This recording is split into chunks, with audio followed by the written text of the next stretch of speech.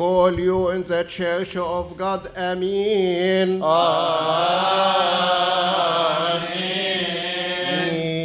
In a priest at the holy altar of the Holy Catholic and Apostolic Orthodox Church of God in the Diocese of Los Angeles, beloved of Christ. Amen. We call you, Mina, a priest for the holy altar of the Orthodox Church. Chenevranim b'vyotnim b'shirim b'bnevmai suab, onot yenot amin, efes maraot in jev not evyot, pi pantokrator. Amen. Regarding our Coptic community, we feel there is a challenge which is facing the relationship between the parents and their children, especially teenagers, which we call it a gap. And this gap, at least we can identify two kinds of gaps. The first one is age gap, because of the age difference. Plus, because of, in our Coptic community, there are many parents who were brought up in Egypt and they came here as adults. So there is what we call cultural gap. This cultural gap, the difference between the American culture and the Egyptian culture. Because of age gap and cultural gap, there's a communication gap. Because if the parents from a different culture, so they find difficulty to communicate with their kids. And this communication gap has at least two reasons. One, the language, especially when a family who came in middle age and then their children, few years they became very fluent in English, but still the parents are not that fluent in English. So they communicate with their kids, they speak in Arabic, the kids, they respond in English. So they cannot have the quality to communicate in essential and important issues. Well, our youth are facing many challenges today, due, of course, to the various cultural differences between what they're experiencing and what their parents experienced growing up in a different country. They have many more pressures on them in terms of the friends that they have and the types of influences that those friends might put on them in terms of music and art and use of entertainment and the internet and so on. And so they're being formed by various outside influences that oftentimes their parents don't relate to. And so there's a widening gap between what our youth are facing or what our youth are experiencing in their own lives that's forming their personalities and their personhood, and what their parents experienced growing up in Egypt or elsewhere. They're used to everything being uptight, being very a community-oriented program, and here it's not that. It's everyone's on their own. Everyone does their own thing. There are no parameters for anyone. The sky is the limit for anyone here. Because I was born and raised in Egypt, and when my children were born and raised in this country, definitely there's a difference of understanding of the surrounding and also of accepting what is right and what's wrong according to the Egyptian culture and to the American culture. And you can take on that and measure many topics, like, for example, dating, like listening to music, like going out late, like what kind of do I have a say of who you be friends with or not, staying overnight, dancing, going to prom, all these issues of the American culture that was not in the Egyptian culture becomes an issue of making a decision. Culture of Egypt is very strict, very formal, very rigid, whereas the Western culture is more open and free and liberal. and there you have the cultural gap. Parents are always usually very traditional, very like the way it was in Egypt is the way they want to continue it over here with you, and then they hope that you'd continue that with your kids and your wife and everything like that, and it has to be exactly the way they were raised in Egypt and then in the church. So they're very hard to put past things that go on in America that you see maybe your friends with their American parents or whatever. It's difficult for them to see the parenting from that point of view. It's always the way their parents did things, which is perfectly normal, but it's hard for kids to accept because their friends' parents do things a lot differently.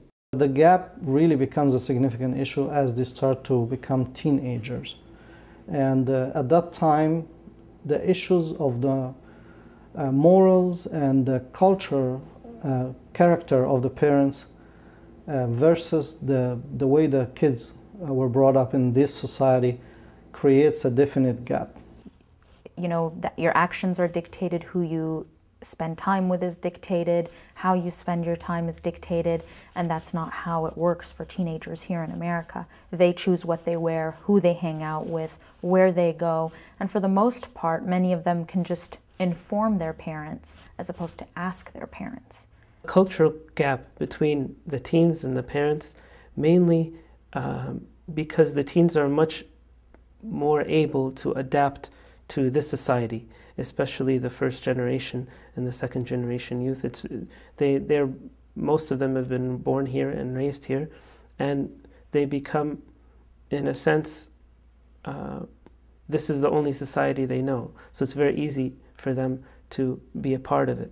The gap, it's mostly I would say that it's education. No matter how high of a level of education they got in Egypt, it's still a different society, a different tradition, a different everything. Everyone does their own thing here, while in Egypt everything is a community. It's a very tight community.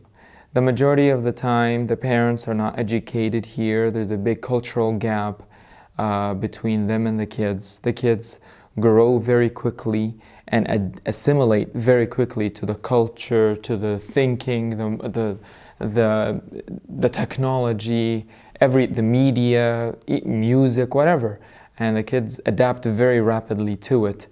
However, the parents, in a sense, stay behind, and because they stay behind, the kids are getting assimilated quicker. The gap grows, and it sometimes creates a division at home because the parents don't understand why their kids are doing something, even though sometimes it's not wrong. But the parents see it as, I've never done this when I was a kid, so now you can't do it. And it creates a problem, fights, division, and a gap.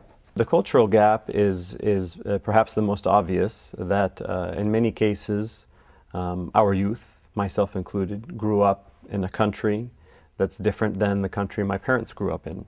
And so those things that form our personalities, those things that form our ideologies, our thinking, are different between our parents and ourselves. And so that creates a gap within the family, creates a gap between parents and their children. And sometimes that gap can be bridged through adequate and effective communication, which is the answer, in my opinion, to bridging that gap, is to reach out through communication to understand one another. Or it can be widened in the case where there's a lack of communication in the home.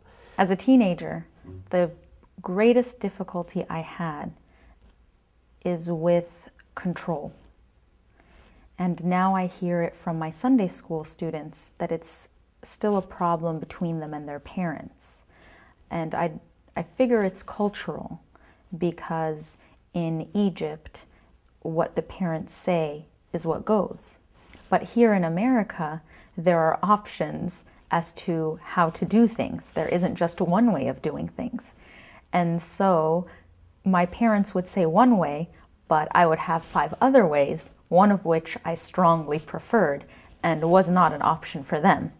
The point of the parents wanting to control their youth is very real, and they want to feel like they have some authority still.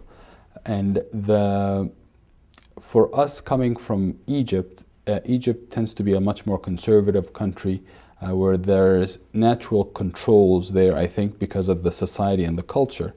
And when families come here to the States, that control is left out and is not there. So the parents, I believe, feel like they have to enforce their own set of controls, which is good in a sense, but sometimes it could be overdone and it steps over the bounds of their natural authority as parents, and in some sense tends to suffocate the youth.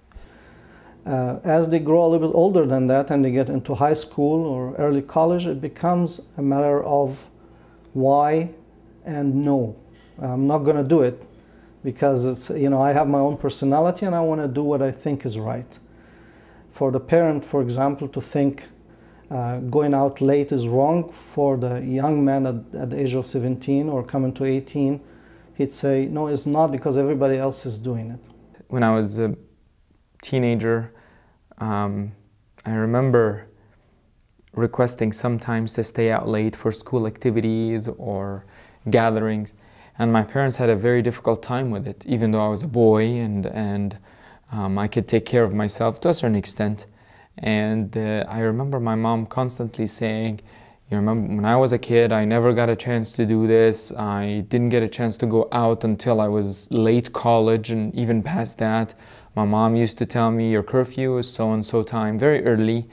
And she was having a difficult time with me staying out. In college, it got a little easier, but still till today, she would call me around 10 o'clock, 11 o'clock, see where I am, what am I doing. If we're talking about Coptic families, one of the biggest challenges is acculturation.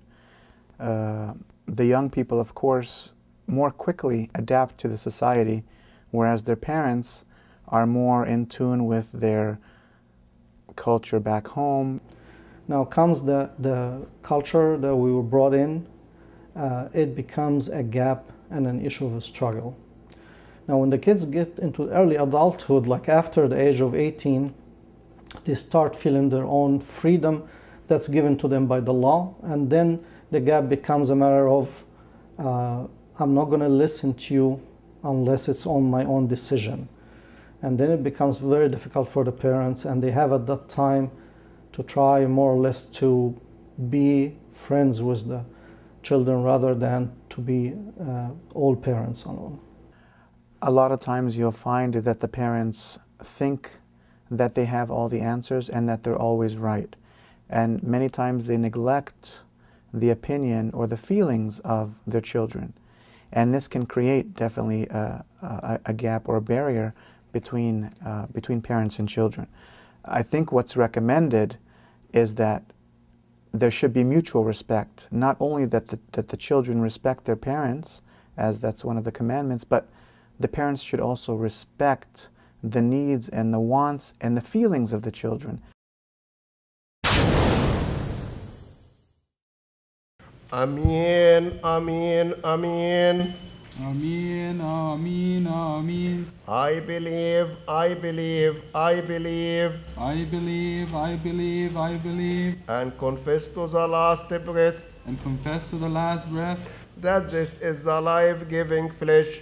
That this is the life-giving flesh. That your only begotten Son. That your only begotten Son. Our Lord God and the Savior, Jesus Christ. Our Lord God and Savior Jesus Christ. Took from Our Lady, the Lady of us all. Took from Our Lady, the Lady of us all. The Holy Theotokos. There's also the generational gap, and that's existed from the beginning of creation. Whereas with subsequent generations, you have changes that occur, and through time, changes from agriculture society to industrial society and so forth. There's different generations face different challenges and different technologies, different advancements. And the newer generations feel like that they are perhaps more advanced than the previous generation. And in that sense, it creates a gap. It's the age difference that's a big thing. The parents are accustomed to one cohort or one era, and they may find that the issues today are much different. Even though there may be peer pressure, and which there was 40 years ago as well, but the issues are different. There might be more drug use today, there might be more addictions, there might be more promiscuity. Of course, there's always going to be a generation gap. And with our parents, there was a generation gap between them and their parents. So this isn't something that is unique to us living in the United States or Canada or anywhere else. And with those two, the cultural gap and the generation gap, what it translates to into ultimately is a communication gap. There's also a communication barrier when discussion really isn't permitted. Discussion is limited to what you're being told and that you should take it. And so that doesn't really allow for discussion, which really limits understanding between a parent and a child as to what you're experiencing and what you need from them. It really limits to 5 minutes, 2 minutes, this is what you need to do. Or definitions that they don't understand. Or at times, you're really just supposed to obey. Obey is really the only word that you need to know. Respect, obedience. If there's any other communication besides that limited communication between you, you need a third party like a priest. You don't believe me or you don't understand it from me, go to Abuna and he'll set you straight. Bless the crown of the year with your goodness for the sake of the poor of your people, the widow, the orphan, the traveler, the stranger, and for the sake of all of us who entreat you and seek your holy name. For the eyes of everyone wait upon you, for you give them their food in due season. Deal with us according to your goodness, O you who give food to all flesh. Fill our hearts with joy and gladness,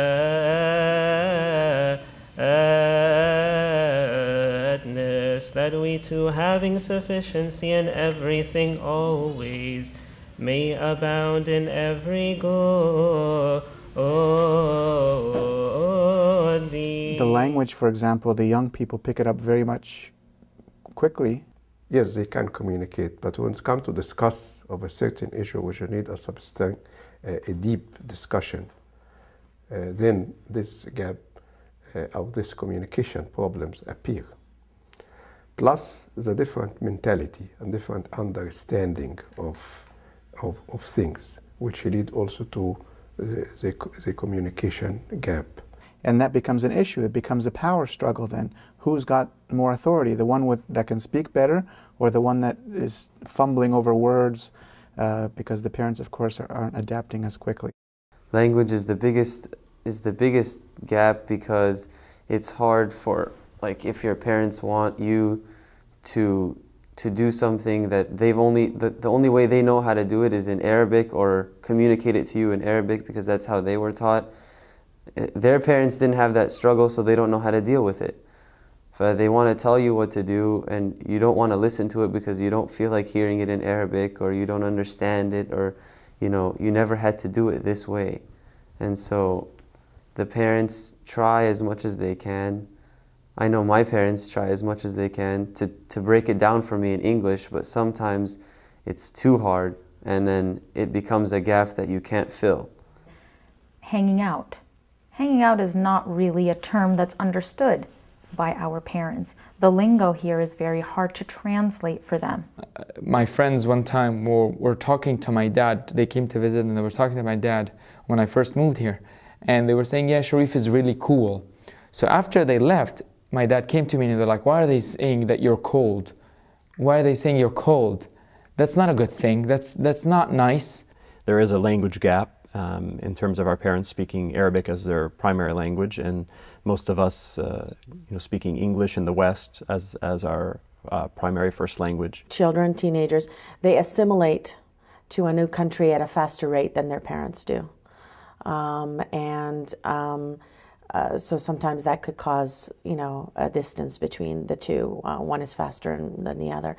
Because our parents were not raised with the same kind of thinking, they saw it as argumentative, as an American way of thinking, and it wasn't tolerated. It was met with anger and resistance. Because once you are speaking more of the language and expressing your thoughts, the older you get, the more educated you are, the less you're able to communicate with your parents. This gap creates tension oftentimes in the family, usually expressed as, my parents don't understand me. And that's kind of the common expression that youth express out of frustration, that they're not understood. So there's a certain sense of isolation, alienation that our youth are experiencing from their parents, and sometimes often from other forms of authority like the church. If the church is not in a position to understand what they're going through and their experiences, then oftentimes they feel alienated from the church. So this gap is experienced in the home, it's experienced in the community of the church, it's experienced in many aspects of their lives. And so we really have a challenge to help direct the parents to the resources within the church to understand how to deal with their children and how to better relate to their children, as well as within the church. How are we as a church creating activities and educating ourselves on the culture and on the challenges of our youth so that we might address their needs and at the same time fulfill the mission of the church, which is to bring our children into the kingdom of God. Stand up in the fear of God and listen to the Holy Gospel. A reading from the Gospel according to St. John. May his blessings be with us all. Amen. From the Psalms of our father David the prophet and the King, may his blessings rest upon us all. Amen. The Lord is my strength and my song, and he has become my salvation. Everybody here in the United States is very busy. When a new family came to the United States, of course, they face many challenges to settle, and the father to find a job, maybe he has to pass through some exams. The same also for the mothers. So they are very busy. Some of them, they work more than one job to support the family. So they don't have time for their kids. And they don't have time to listen to them because they are busy. And this is add to the culture, add to the age gap, because if you don't have time to listen to your teens, how you can understand what they are suffering and what are their needs? I definitely think that the father who works very hard and stays out of the home for the purpose of income, it's going to play a role if the mother is the one who's trying to raise the kids at home. Traditionally, Middle Eastern men want to be maybe the source of income to take care of the family's needs financially. And maybe they overlook other factors that would be essential for the upbringing of the children. More importantly, time. They sacrifice time so that they can meet the needs of the family financially. So that's definitely a big issue. What you oftentimes find is that immigrant parents, whether it's Coptic Orthodox or any immigrant parents, have tremendous stresses and challenges that they face in the new country in trying to put together a stable living environment for their children. And that will contribute to or take away sometimes from their ability to be patient, to be understanding, to devote the time necessary to develop a strong connection with their kids, because they're dealing with having to deal with the surviving in this new country, putting a roof over their children's heads, having food in the house, getting a job, just dealing with all kinds of different things. So that in and of itself can put a distance between children or teenagers and their parents. The parents' social status. In Egypt, they may have been professionals, and then they come over to the U.S. and they have to start over again. And so you find a decline in their social status, and that becomes kind of affects their self-esteem. You know, parenting in general is one of the toughest jobs, if not the toughest job in the universe, as far as I'm concerned. And then put upon that the challenges and stresses of immigration, and you've got quite a lot on a person's plate.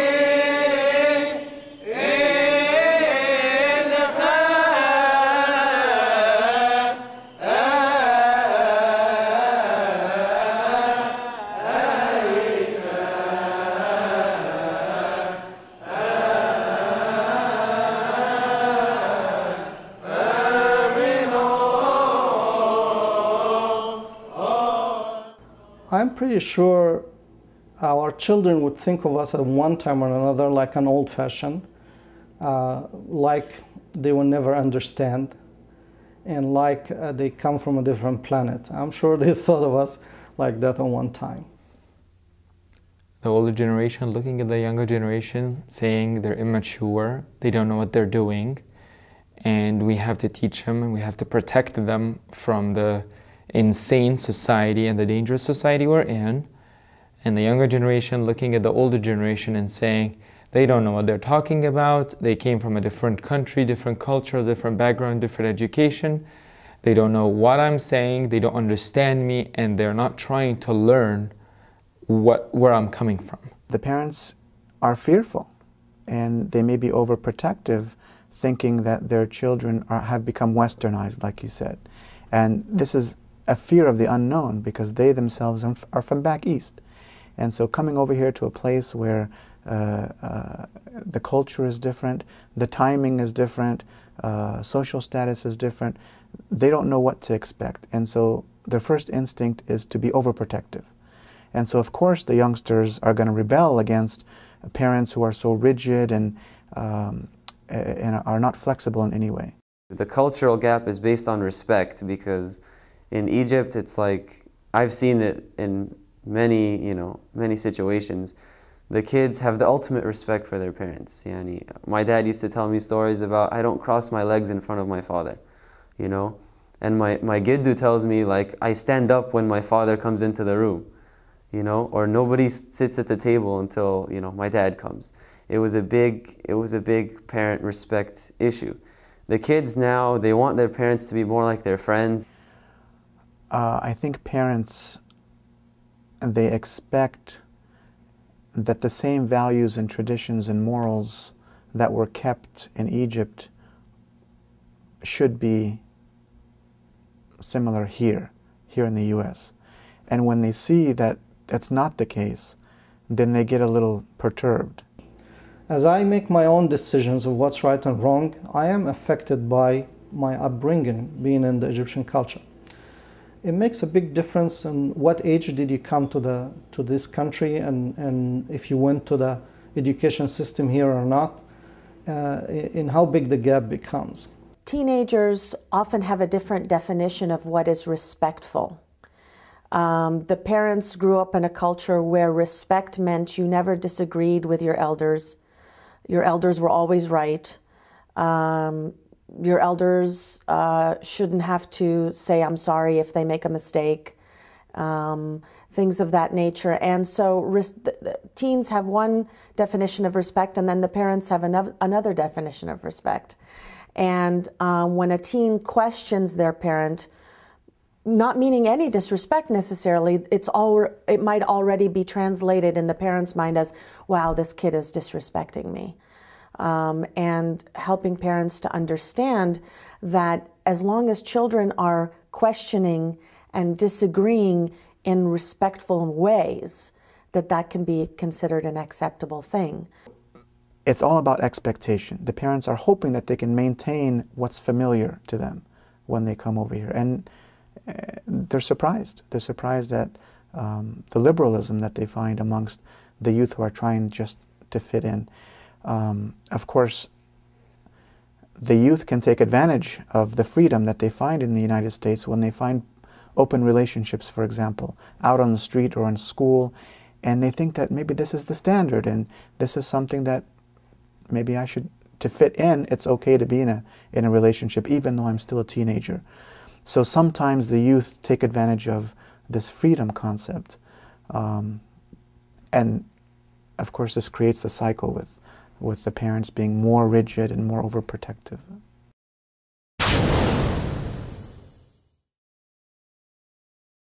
Mom, I'm sorry I lashed out at you like that.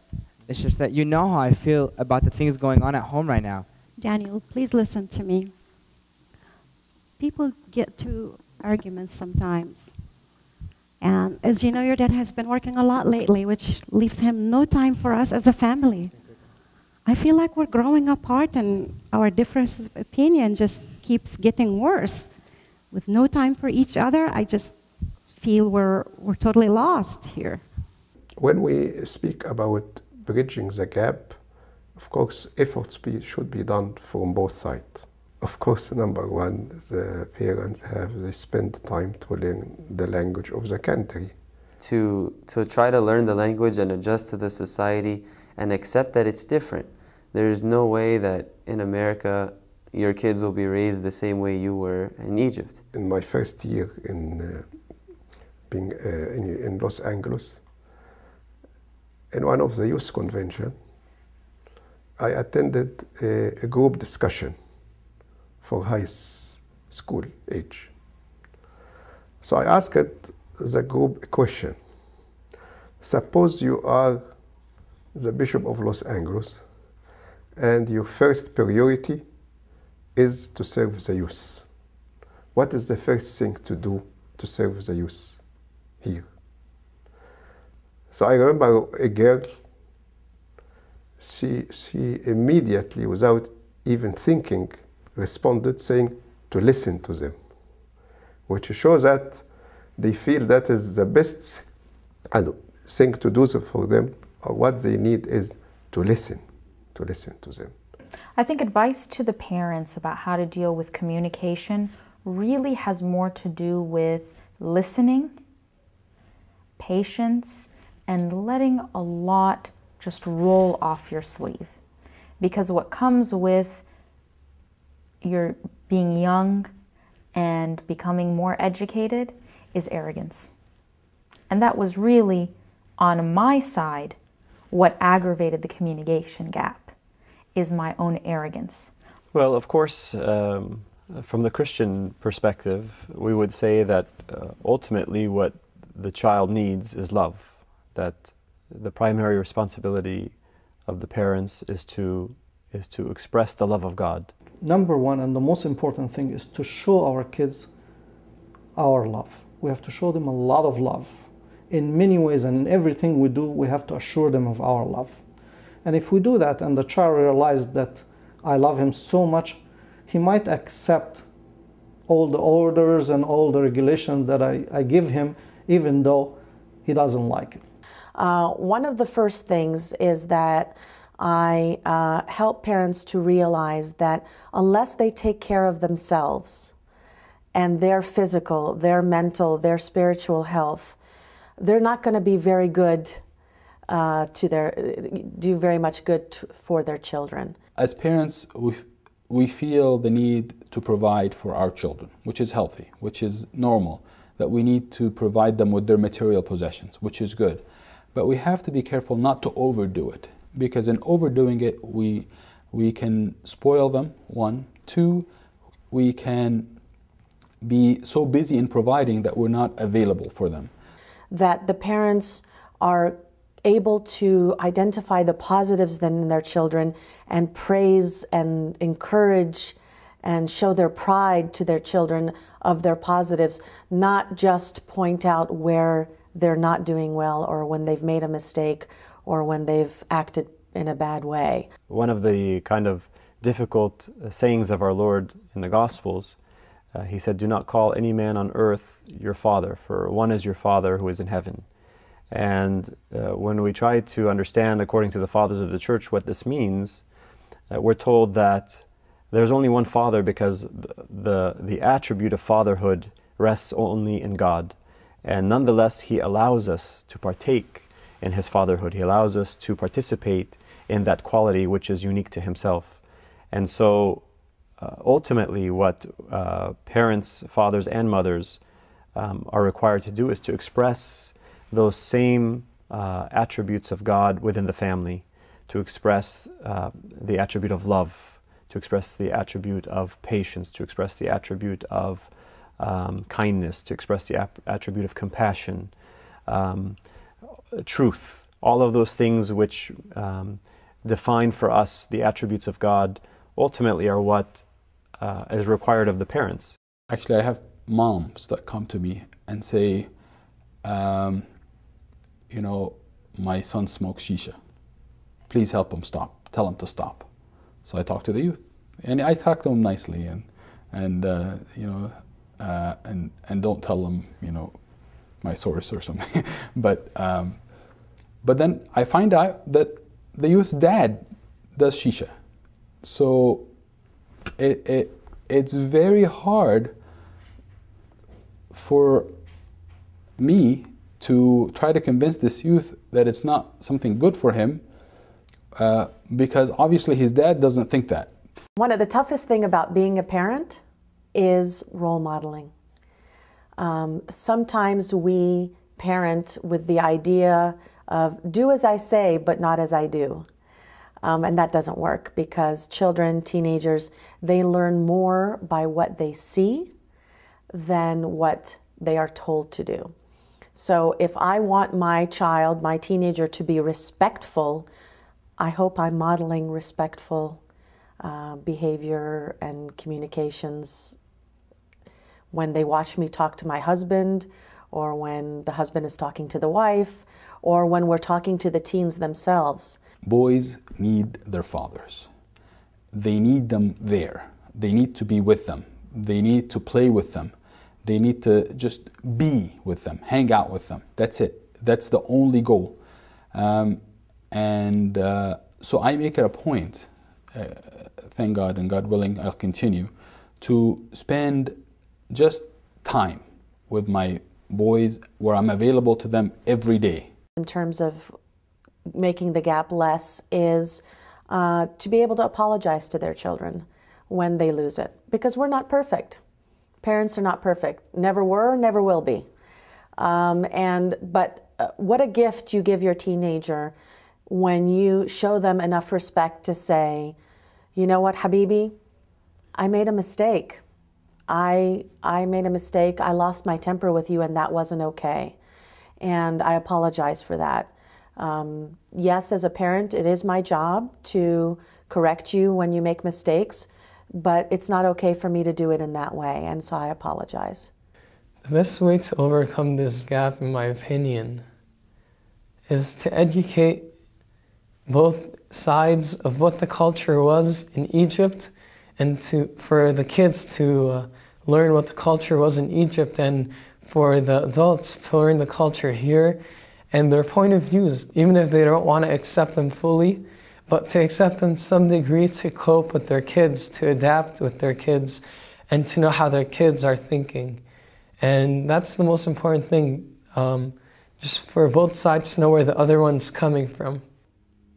Giving freedoms as the teenager shows responsibility. So slowly over time. But that has to be set up from when they're even younger, this notion of when you show me that you can handle certain things and make good choices, you're going to get the ability to do this and to do that and to do this and to do that. So that's really important as well, in instilling in them that they have to earn the freedom, that the freedom is not just a God-given right, that when they show the parent that, yes, I can handle going out with my friends and not making bad choices when I go out, then maybe you'll be able to go out with your friends. For the parents to overcome this gap, they really have to put up a very strong fight, a fight with their culture, with their background, and with what they believe is correct and right, but it's only related to the culture, not to what is really right and wrong. This point is very important because we have brought with us from the Egyptian culture a lot of habits, a lot of ethics that really came to us from the culture. It's not really some wrong with it or right with it. How can I translate the values, beliefs, morals that were passed down to me in a way that makes sense given what my teen deals with in 21st century America? So how can I present it? How can I role model it? How can I talk to my teen about it? What kinds of activities can I get my teen involved in or encourage in my teen so that they learn these kinds of lessons? I think one of the challenges, again, is trusting that allowing my teenage child to be involved with non-Egyptian, non-Coptic Orthodox people, that automatically that's going to be a bad thing. Hopefully parents, from when their kids are very small, are teaching them that in any culture, in any society, there are good folks and not so good folks. And that I, from a very young age, would teach my children how to pick the kids and the families that are appropriate. So that means the parent has to be involved in school.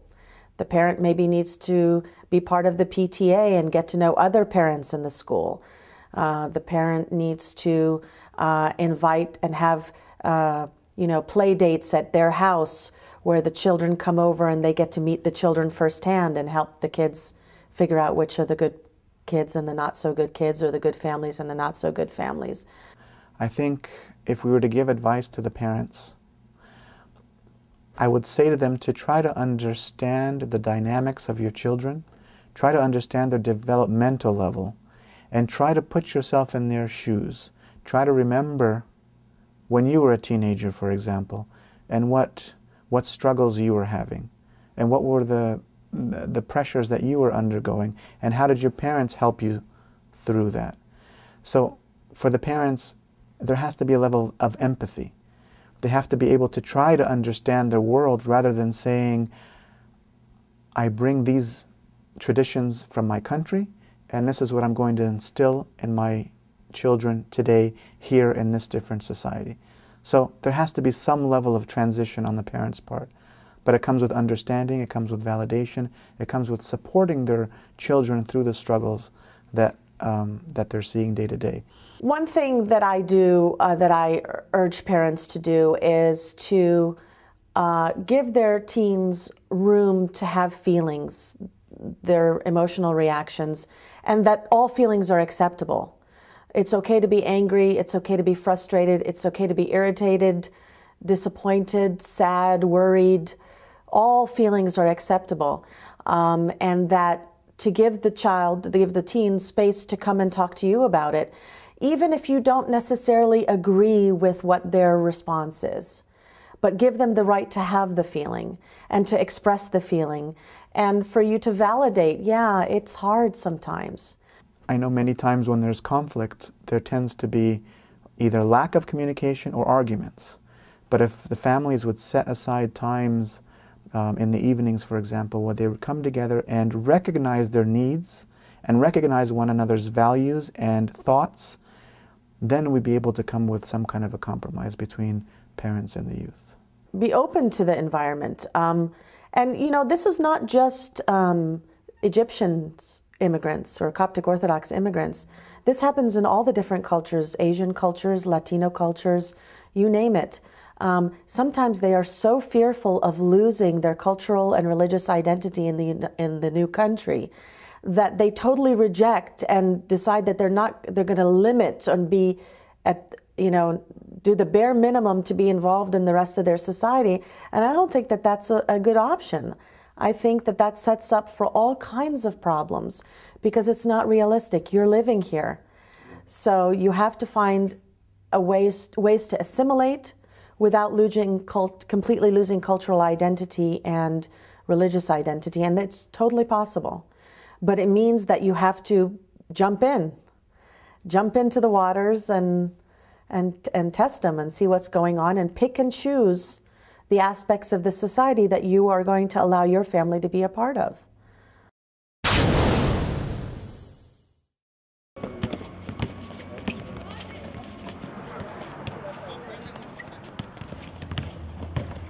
Mina, you're just killing everything in your way. No, same case, keep going. No, oh, baby. Oh. The teens, they also have to work to bridge this gap. Firstly, to have trust in the love of their parents to them. I tell teens, there is no one on earth love you more than your father and your mother. Even if you don't understand them, but trust their love. And be patient. Don't depend on your thinking or your mind, you understand everything. But you need help. You need to benefit from the wisdom of your parents, from their experience. Don't say, oh, they are Egyptians, or they don't understand the society. Don't say that, because there is things which are common in any society. And even they don't, if you feel they do not express themselves as the way which you like them to do, but look to the love behind what they are telling. To try to build trust with the parents, and that means taking care of the everyday standard living things that they have to do. If it means making the grade, this is something that is their responsibility. If it means not breaking curfew, coming home on time, they have to do that. If it means a sharing in the chores at home, they need to do that. Once they begin to be trusted with those things, then maybe their parents will begin to trust them and let go more of the reins and allow them more freedom, and then there'll be more of an understanding between them. But there has to be some kind of a communication between them. And your parents need to know where you go, especially when you're younger, because something that happens in the American culture that should and is actually a positive for the Egyptian culture is that no matter what, your growing up and your freedom of thinking and choosing still needs guidance when you're younger. And when you're still in your formative years, your teenage years, and you're trying to learn your own identity and who you should hang out with, sometimes you're just going with the flow because you want to be accepted, and you're not discerning between where you should be and and the places that are going to be dangerous for you to be in. And so absolutely, your parents need to know where you go so that they can help you with that kind of discernment, and just out of respect, because even in those years you're still dependent on them and their advice is still valuable. Even though that relationship is modified as you grow up, when you're a teenager and even when you're in college, it's absolutely necessary that they know where you go. Look in the class, you find kids from broken families. They lack somebody to care for them. So thank God that your parent is caring for you. I once had an experience, because I myself, as I mentioned, was born and raised in the United States. And I remember as a teenager being so frustrated that I had a curfew and I had certain, I wasn't allowed to participate in certain kinds of activities or events or parties or things like that. And my mom would have to pick me up from everywhere I went. I couldn't just go with other people, and so on and so forth. And I was so frustrated, and I hated being the child of immigrant parents, and well, my parents don't know, they don't get it, And I remember one time I was complaining to an American friend of mine. She had no curfew. She can come as she pleased. Her parents never knew where she was or who she was with or what she was doing. She had every freedom in the world. And she came to me one time, and when I was complaining, and you're so lucky, you have, you know, da, da, da. And she said to me, Margaret, you know what? At least your parents care. If I died tomorrow, my parents wouldn't notice. And I remember being very struck by that. So trust the love of your parents, trust their wisdom, and be patient. Well, a good part of it is to always keep the child or the kid close to church somewhat, and to keep him with a father of confession or someone that they trust. Because if they do, then they always have a heads up for anything that's coming, anything dangerous. And I think of just making sure that they're with the right crowd, giving them their freedom, but they still have to know that they're with the right people. The most important thing is to get the children at early age attached to the church, because this is the sanctuary that can attend them at that time. At that time, the kids are far away from their parents because they cannot understand what the parents are doing. They're not mature enough to see the logic of the parents, and they're full of energy, and they're not children anymore. They can control them. So they go out and they rebel. And during that time, only the presence of the church, in my opinion, is that can help them.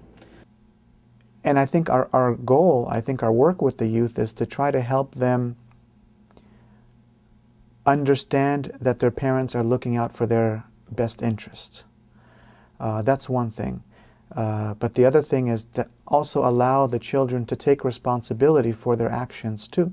So if they find themselves abusing their privileges, they have to recognize that and be honest with their priest, so that there can be a healthy mediation between the priest as he enters those dysfunctional homes and tries to come up with some kind of a compromise.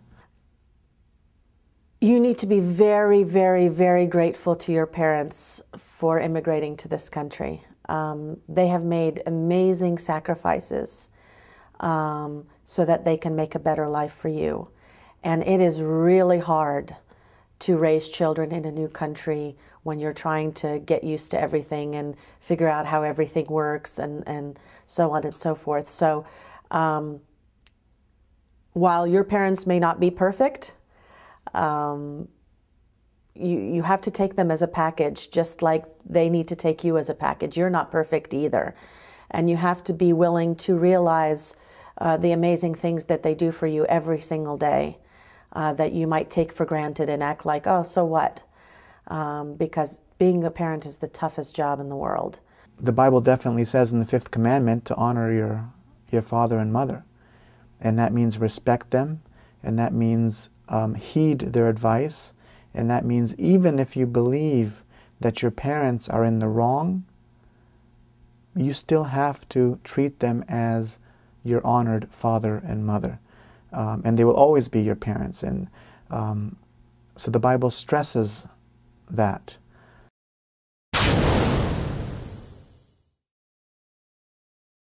We ask you, O Lord, to give your grace to your servants so they may do the work of salts in your holy church, and they may sing unto you hymns, chants, and spiritual song from their hearts to the Lord.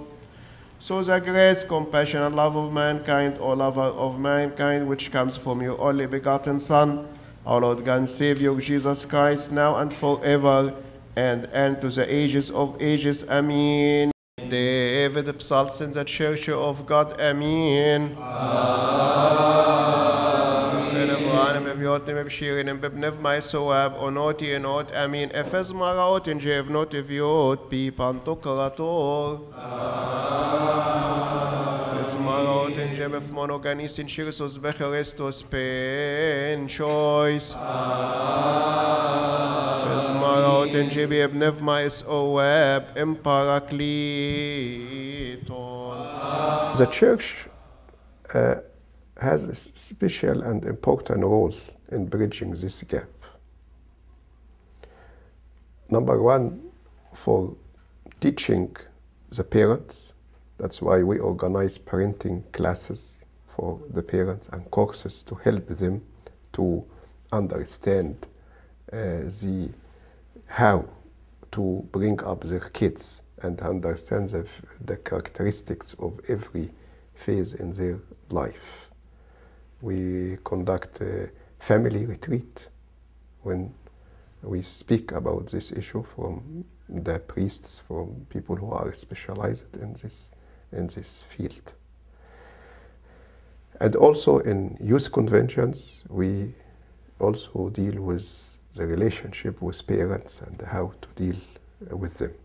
As a church and as a priest, we have to evaluate everything according to the divine scriptures and to the teachings of our Holy Orthodox faith and to the fathers of the church, and know our faith well so that we can differentiate between what might be a cultural issue versus what is truly a matter of Christian behavior or a matter of our faith. With specific cases, the father of confession, he can help to bridge this. When they come and complain, the youth, so they can talk after their permission to the parents.